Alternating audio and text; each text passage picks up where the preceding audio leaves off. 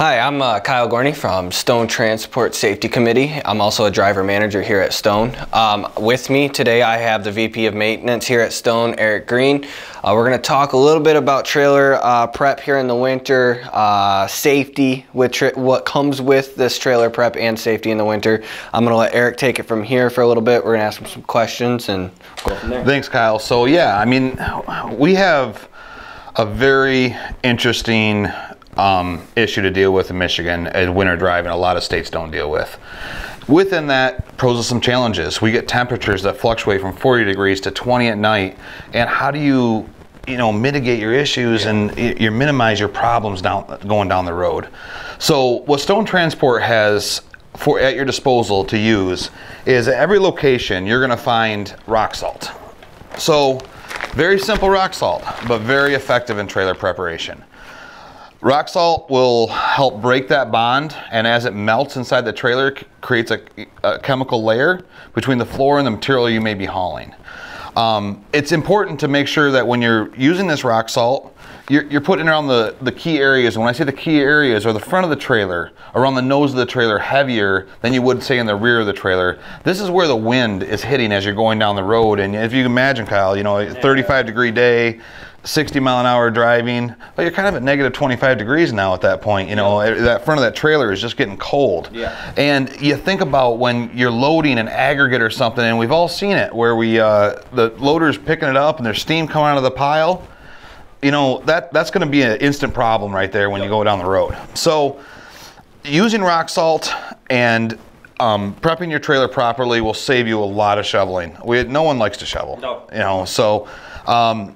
Another thing, when I was talking about the loaders, if you can ask that loader to take some of that colder material, maybe from the outside edge of the pile, no snow. Make sure there's no snow in that material on the bottom of your trailer. But maybe put that on the base of your floor first. That'll actually save you some grief too. Okay. So, in conjunction with rock salt, we also, all of our main locations being Delta, Detroit, and Saginaw, have a big brine tank. So, and at every location, we have sprayers at your disposal. Now, we don't expect these to last 2-3 seasons. These are kind of one season and throw away. We understand that. You're going to use them up. This is your typical 2-gallon sprayer that you see at any hardware store.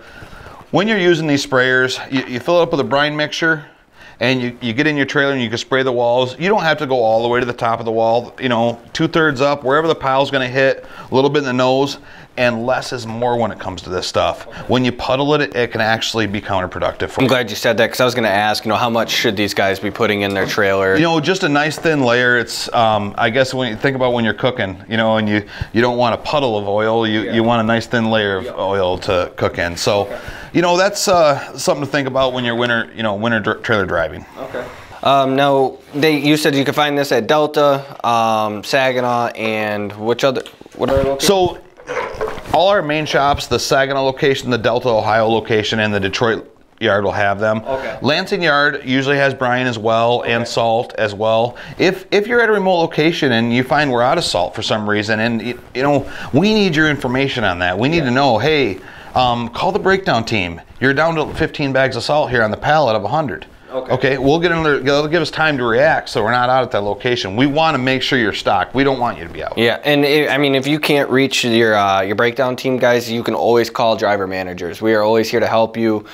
We can reach out to Eric, working here directly next to you. We can reach out to you, say, hey, we're running low on some stuff. We need some products for our guys to be safe out there. Our maintenance team is more than willing to come out and get those products out there to you. And then what about like catwalks? Those can get built up with ice. So I'm glad you asked, Kyle. Yeah, that can be, it can be tough. Stone Transport went through a campaign the last 2 to 3 years where we installed man doors in almost all of our trailers. There may be 1 or 2 out there that don't have them, okay, but for the most part, you're going to find you have a man door in the front of your trailer. This allows you to safely get into that trailer. Is it easy all the time? No, it's not easy, but we used to climb over the side of them. Yeah. So going in, but when you're getting on that catwalk, make sure it's free from ice and snow buildup. Take the minute to clean it off. If you need to knock it off, use your hammer. Knock the ice off the catwalk. If you're having trouble with your fittings and rehooking those fittings on your pups to your leads and things like that, don't be afraid to tap those fittings a little bit with the hammer. Don't beat on them. Yep. Just give them a little tap, help release that ice and stuff in there. You know, always should have a hammer and some penetrating oil with you. Yep. That way you can spray it in the, and those O-rings can slide down. Everything can clip on nicely for you. That makes a lot of sense. As a driver, you guys get in the truck 3, 4 o'clock in the morning. The roads are going to be icy. If they are, you already know it. If you know there's slush on the road, you're already going to know it. So it doesn't hurt to just take that extra couple minutes, check your catwalk, check your trailers, check your hydro lines, making sure there's no ice buildup. Absolutely, Kyle. And when you bring up a great point about that, because when you're doing your pre-trip and post-trip, making sure that stuff's cleaned off, you're going to build some up going on the road, but when you go to your next dump, take that time. Yeah. Stone Transport understands that it may take a little longer in the wintertime to do your job than it is in the summertime. Yeah. That's just the nature of the state we live in. Yeah, so we're proud to be from Michigan. We love Michigan, but it poses its challenges at times. It does, and I always tell my guys, I can replace a truck. I can't replace you. I can't replace you. So first things first is safety, and so we want to be as safe as possible, especially this time of the year when the accidents are higher. There's a lot more accidents this time of year. We'll actually get into a couple examples of trailer prep later on in another video, I do believe, and I can't help but stress safety first. Yeah, and we want to make sure that when we're taking off in these heavy haul trucks, and we're weighing in at 160, 164, you hit that patch of slush, you go right to dry pavement, or you're coming off a side road onto a main road, be careful. Don't be right in the throttle. Yeah.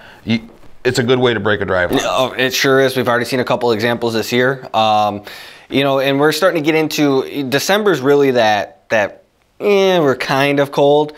We're coming into the cold months here in Michigan, and so this is going to be a big thing. Well, I've got some good news for you, Kyle, though. Is when it gets cold, it actually gets better. Oh, okay. Well, and why is that? The piles start cooling down. Okay. So when you're putting the same temperature material in the trailer, the same temperature, and it's going down the road same temperature, a lot less risk of sticking. Okay, awesome. But when you put a hot material in a cold trailer, in a cold transport, that's when you get your sticking. Okay, that makes a lot of sense. Do you have any advice maybe for the new guys coming on board? We're starting to get bigger as a company, so we got a lot of new guys coming on, and this is going to be some of their first winters here in Michigan. Don't be afraid to ask your fellow driver questions. We're a team here. We preach Team Stone. We want Team Stone. So don't be afraid to ask your fellow drivers, the veteran drivers, how do you prep your trailer? Can you show me how to prep a trailer? Don't be afraid to ask them that. They should show you, they'll work with you on that. I don't know of a driver here at Stone Transport that would tell you no. No, and we got plenty of vets here that can help you out. We got guys that have been here 20+ years. This is not their first trip around a Michigan winter. No, it's not. We've been through some crazy road conditions, crazy weather conditions around here, and 43 years in business, we've kind of seen it all. Yep, and trucking doesn't stop. Trucking does not stop. Trucking is consistently going all the time. So, we just want you guys to be safe. That's a core value here at Stone, and there's a reason for it. So, anything else for this? I would just say, like you said, Kyle, good safe driving, good winter prep. 5 minutes of prep time will save you an hour of pure torture unloading. If you do it right prep, you very minimal issues. And when you get those heavy loads that get frozen, you also run the risk of a tip. Absolutely. You can tip a trailer, and we all know that's very easy to do. Very easy, very dangerous, very costly. Yes, so, it causes. It's not so much the cost of Stone Transport; it's more the cost to the driver and what he goes through in a tip over situation. It's not fun for their career. It's hard to mentally recover from something like that. It is. So we appreciate everything that you drivers do for us here at Stone. You guys do an amazing job. If it wasn't for you, this company would not run the way that it does. And something that I say to all my guys every single day, just stay safe out there.